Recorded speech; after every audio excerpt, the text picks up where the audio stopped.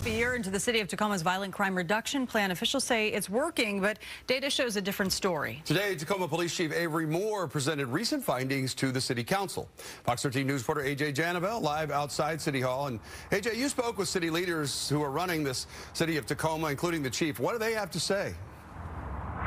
Dave, let's talk about this violent crime reduction plan. It's focusing on some crime hotspots. And in those areas, the number does show in some instances crime is down. But Tacoma is coming out of what has been its deadliest year on record. So I asked city officials how both of these statements can be true.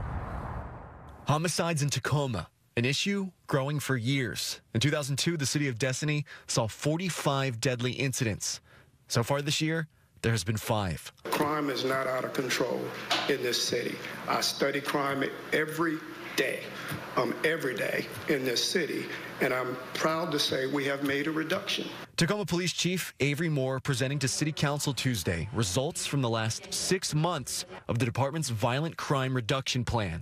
The plan defines violent crime by murder, robbery, and aggravated assault, and focuses on about 15 high crime hotspots. Places like Hosmer Street, which became synonymous for violence over the last few months.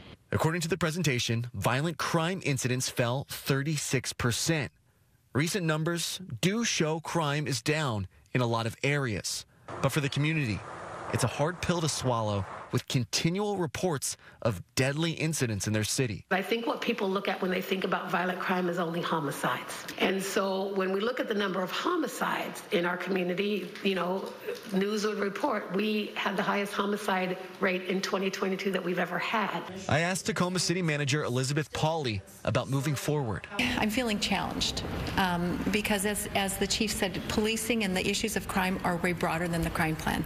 The crime plan is one element of one tool and one element of our total approach to crime, and we still do have an issue in the community when there are juveniles being killed, when there are individuals who don't feel safe. City officials tell me officers will continue to crack down on problem spots through the violent crime reduction plan, as well as provide normal policing. But the change Tacoma needs will have to also come from outside City Hall, from the people who call this place home. What we have to remember is the mental health of our community after what has happened over the last couple years. The despair feeling of people who live in our community, the loss of hope that people are having who live in our community. I think, again, not making excuses, but we've got to factor all of that into what's happening right now.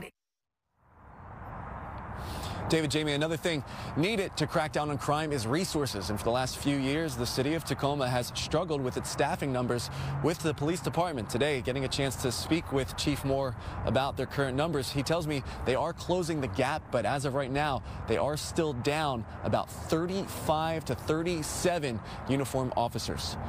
Reporting live in Tacoma, I'm AJ Janabel for Fox 13 News.